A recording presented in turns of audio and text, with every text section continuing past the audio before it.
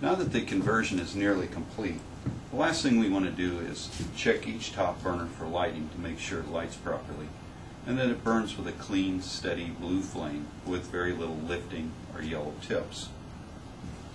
Now the oven normally takes about 20 to 25 seconds to light, so while it is heating up and preparing to light and open, go ahead and test your top burners for lighting as well.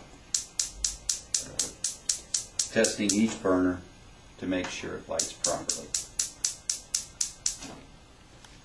After testing each of the top burners, the oven burner will light, and we'll check to make sure that it is burning clean with a nice blue flame.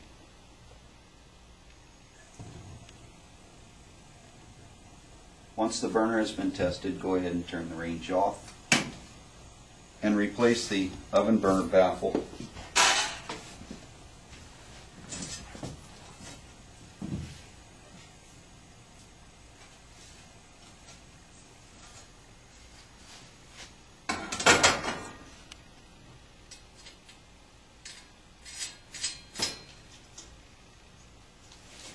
and the oven bottom.